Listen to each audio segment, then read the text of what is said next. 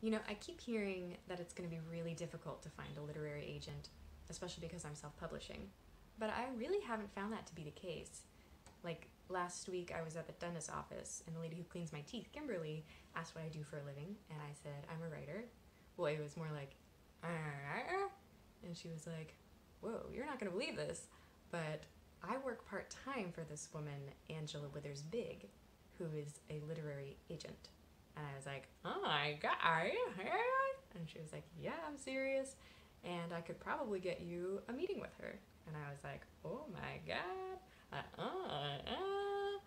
And, you know, I spat and I told her that I've already paid for editing and I have someone working on cover art and formatting. I'm already doing marketing as much as I can. But it would still be really great to have an agent. And she was like, yeah, I totally get it. I didn't think too much would come of it, but she ended up calling me a couple days later and she said that her boss would be willing to meet with me and possibly agree to represent me for the standard industry 30% is what she said. And so I actually have my first meeting with her this afternoon. So I'm pretty excited. I'm really nervous, but I'll let you know how it goes.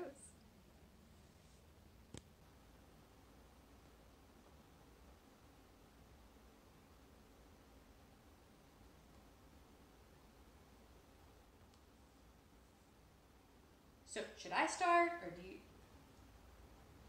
I love your office. It's a cool clock.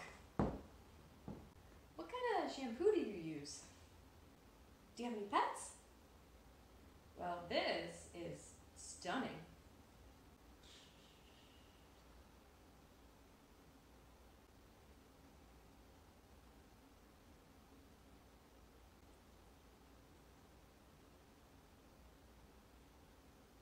What do you think happens after we die?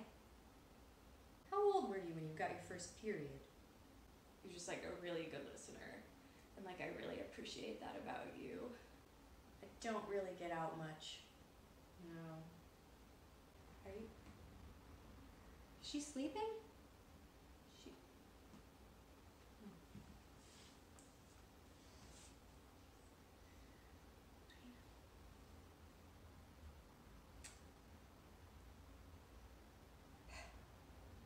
I don't want to jinx it, but I think that went great.